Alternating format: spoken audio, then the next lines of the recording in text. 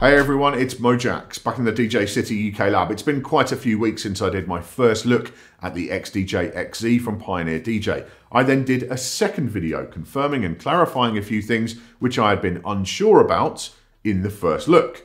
Now that was quite a while ago, so why has it taken so long to get a full review done of this thing? Because I've had it the whole time. It's been here in the lab, I've played on it loads. Why has this review taken so long? One word, Serato. It's not a case of, as we see quite often, Serato support will be coming for this thing down the line. This thing launched with Serato written on the unit. It's all over the box. I never normally show boxes, they're not very interesting, but yeah, just to demonstrate to you, it's all over the box. This is a standalone device, it is also a Record Box DJ device, and it is a Serato DJ Pro device. And so I felt I could not do a full review of this until that Serato DJ Pro support was available for me to test, because it was really an incomplete product until that had dropped. Thankfully, I got my hands on a beta version about a week ago. I've had a bit of time to play with that. Obviously, I've spent a long time getting to know the unit itself, so it's time now for my full review. Let's get into it. I've re-watched those first two videos I did on the XZ, and I'm pretty sure I'm going to repeat myself quite a lot here. But I think I need to, really. I can't do a comprehensive review if I don't, plus a fair bit has changed in the weeks since. It does feel a little like Pioneer DJ rushed this thing out of the door somewhat. Myself and other reviewers were still figuring features out when it dropped, hence my second video, and it's taken 4 months for the advertised Serato support to make an appearance. As I made clear in my first look, there is an elephant in the room. The XDJ-XZ is a 4-channel device, but one which offers only 2 decks in standalone mode without any extra hardware attached. If you were waiting for a standalone Record Box device with 4 decks in one unit, this ain't it. Whether that is a problem or not is really up to you and your needs. I suspect a lot of buyers of the XZ won't be that bothered, and for me it's certainly not a deal breaker. But considering the XDJ-XZ costs a fairly eye-watering $2,300 street price in the US, it has to be reinforced. A word on that price? It's in the eye of the beholder, really. If you're looking for Record Box standalone with those lovely full CDJ-sized jog wheels, this is the one unit to rule them all. It's dramatically more affordable than an actual CDJ rig, and only about $500 more than the very popular XDJ-RX2, which has a much more limited mixer section, smaller jogs, and only 2 channels. The way I see it, there are 3 potential categories of buyer for the XZ. DJs who want an experience at home which is very close to a full Nexus 2 rig for a third of the price. Mobile DJs who want a big, heavily featured centerpiece which does a lot of different things. And smaller venues without the budget for the top-line hardware, but who still want to accommodate both standalone and software users. And for all of those jobs, the XZ should not disappoint, and the cost is not unreasonable. Getting into some specifics, let's talk about the Serato DJ Pro support first of all, as it's totally new. It may have taken a while to arrive, but thankfully it's great. The XZ has instantly dropped right into the top tier of control devices for that software, superior even to the CDJ-2000 Nexus 2s in HID mode. Why is that? Well, waveforms are the main reason. Big waveforms all over that central display in the usual Serato color scheme. The CDJs just don't have those. Not only that, but you get overview waveforms on there and on the jog wheels too, with cue points displayed. Really cool stuff. Control is tight, latency is low, and performance is overall completely solid. There were a couple of minor bugs in the beta version I played with, but I'm certain they are just that, bugs, and will be resolved quickly. The XZ unlocks the main Serato DJ Pro software, and DVS will work too if you own the DVS expansion pack. There is one limitation with that: you can only use DVS control on decks 3 and 4 in accordance with the physical inputs. I only mention that because in Record Box you can assign the inputs to decks 1 and 2, so it may be that's possible to have in Serato DJ Pro in a future update. It's no big issue either way though, it just means that when using DVS control you'll always be on the outer 2 mixer channels. Switching between decks 1 and 3 on the left and 2 and 4 on the right is done, as it was in the old beta firmware, by double tapping the respective shift buttons. This works fine, but it will always seem like a super weird oversight on Pioneer DJ's part to not put dedicated deck selection switches on this 4-deck controller. If you played on the XZ without any prior knowledge of it, you could easily miss that it has that option available at all. Another thing which is also missing, and I think the XZ could have done with, is a second USB-B port on the rear for changeovers. You're not without options. Switching between computer playback and standalone can be done seamlessly on the fly, unlike with some other competition, but it would seem to be a useful addition for a lot of the potential market for this device, and it's not there. Changing between software and standalone does seem very reliable, which is important. As I was going back and forth, nothing ever flipped out or behaved in a strange way. Sticking with software for a minute, rekordbox DJ is naturally fully supported in performance mode in the same way as with Serato DJ Pro. 4-deck control, DVS is an optional extra, and it works just as well, again with waveforms everywhere and tight, high-performance control. I'm not going to talk about it too much because frankly it was a given. If Pioneer DJ had messed up their own software on here, they might as well just quit, but rest assured it works perfectly, and if it's your performance software of choice, you'll be very happy on the XZ. There is another option which rekordbox users have at their disposal, export mode. This is often overlooked, but it's one of my favourite ways to work with that software. You can connect the link with either USB or Ethernet, and it basically turns your laptop into a giant USB drive, with your full library, virtually no stress on the computer, and the ability to search for tracks using a full physical keyboard. I should note that at the time of making this review, it's not working for me on my Windows machine, but that's either something I'm doing wrong or it's a fixable bug, as it works perfectly on OS X.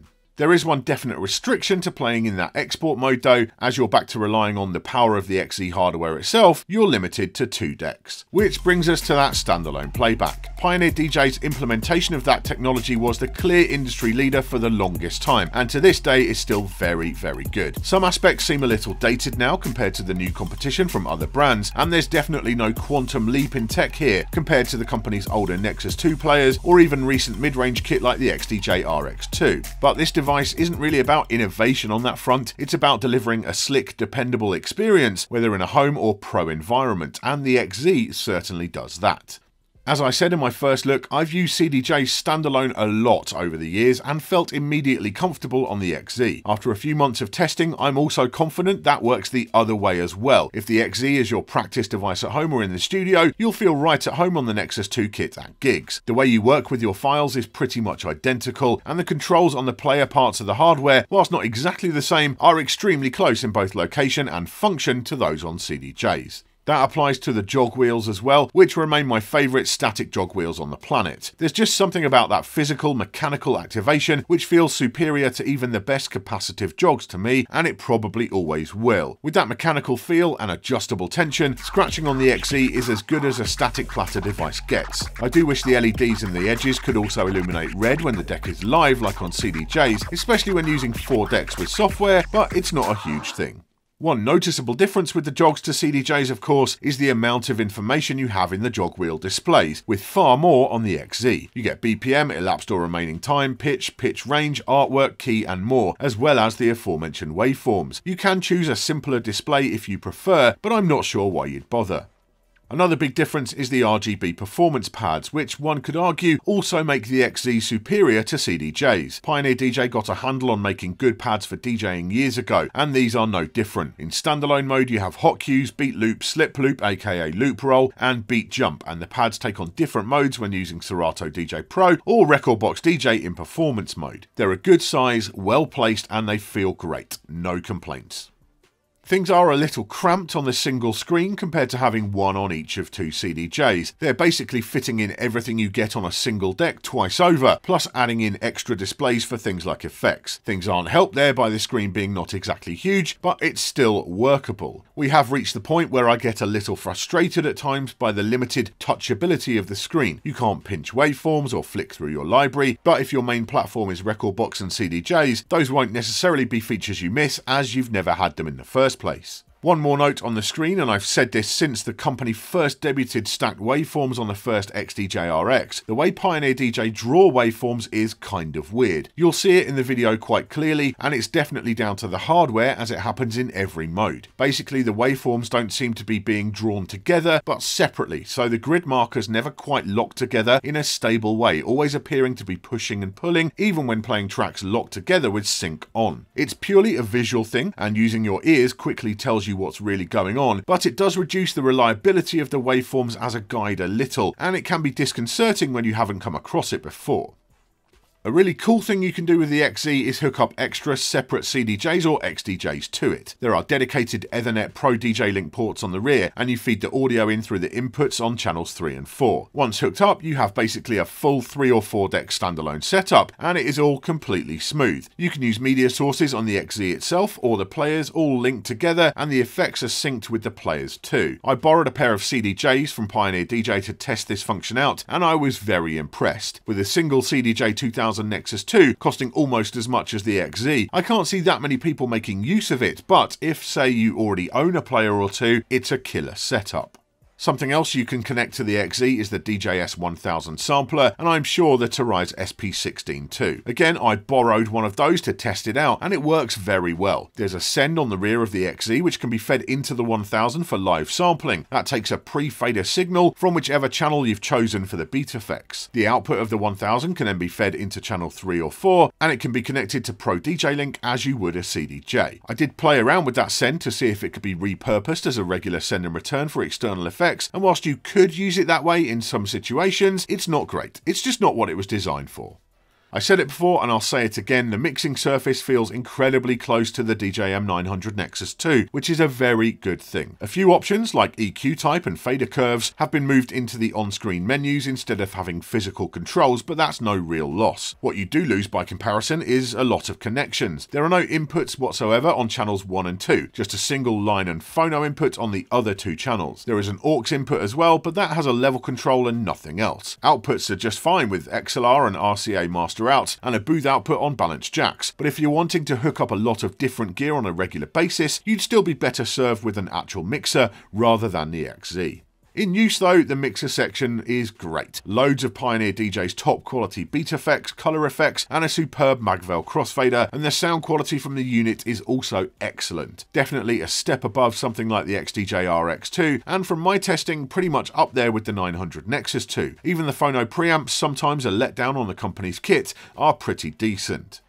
Build quality of the unit is very solid, and I know I'm being repetitive, up there with the Nexus 2 hardware. You should be aware though, if you're looking to take the XZ with you anywhere, it's also around the size of a Nexus 2 rig as well, and heavy with it. 13 kilograms or over 28 pounds. If portability is your priority, then the RX2 is far more manageable with a smaller size and nearly a third less mass. Some other things I must not forget to mention: the EQ on the master is much appreciated, as is the fact that the master Q signal is taken from before the master output knob, a big improvement over the 900 Nexus 2 when mixing in headphones or in-ear monitors. The 2 mic inputs are fully comprehensive and have a genuinely effective feedback reducer function, as you can hear from this. Okay, testing the feedback reducer with a Yamaha HS7, so I'm going to go over to it. Get closer. 6 inches away. Ow. Feedback reducer on. Light. 6 inches away. Feedback reducer heavy. 6 inches away. And just turn it off again for good measure. That's pretty impressive, and it doesn't make any difference to the sound at all. Seriously, this is cool. I really like this. This works really well. I generally prefer SD cards when playing standalone, but in the absence of a slot for one, having 2 USB ports on the top panel for media is great for changeovers and back-to-back sets. Even better, the second USB can be used to record the master output at the push of a button, even if you're playing from that drive. It records in 44 kHz 16-bit, which is not mind-blowing, but certainly good enough for archiving your sets. I'd like to see one tweak though: the levels are a bit too hot. With the normal gain structure most people, including myself, use, you're hitting the limiter pretty much constantly, so whilst you don't get distortion, it's not ideal. If you do run the channels at the actual 0 dB mark on the VU meters, the recording I took was actually peaking at around about -8 dB, so a little firmware tweak could be in order there, I think. And whilst having the built-in recording option is genuinely awesome, I don't want to downplay that, I'd also like to see the ability to use the DJM Rec app with the XZ, not for recording, but for the ability to do live streaming without a computer. So there you go, my take on the XDJ-XZ from Pioneer DJ. I can't help feeling like this is the end of a generation. Like, I'm not that fussed, right, about the 2 deck thing. The fact you can only do 2 decks on here in standalone. I'm not that bothered, but I do suspect that if Pioneer DJ could have done 4 decks on this in standalone, they would have done, and it's not there. So I think maybe we've reached the limitations of this current generation of inbuilt standalone technology from Pioneer DJ. I don't know, that's speculation, pure spitballing on my part, but it's kind of how I feel. But that also means that this is the pinnacle of that current technology. Like, there's nothing better than this. This is on a level with the Nexus 2 hardware. Absolutely, in terms of performance and in terms of quality, this is right up there. This is a superb piece of hardware. Whether you're talking about a mobile DJ centerpiece, or whether you're talking about an install for a bar or a small club that's going to give you flexibility of standalone and software as well, then this thing is going to be a superb choice. It's like a third of the price of a full Nexus 2 setup. So yes, this may not be the most forward-looking, the most future-proof device you're ever going to see. But as of right now, this is as good as it gets with rekordbox standalone. It's also probably the best controller that Pioneer DJ have ever made. I wouldn't necessarily recommend it just as a controller because you're paying a massive premium for that standalone stuff over something like the DDJ-1000 SRT, which I also think is a great controller. But for a lot of DJs, this is going to tick all the boxes that they need. It's got all that flexibility, it's got all that power, and it's just a lovely bit of hardware to use. Fundamentally, that's the most important thing. It's consistent, it's reliable, and it works very, very well indeed. Thank you for watching today. Make sure you subscribe for all our future tips, tricks, and product reviews. I'll see you soon.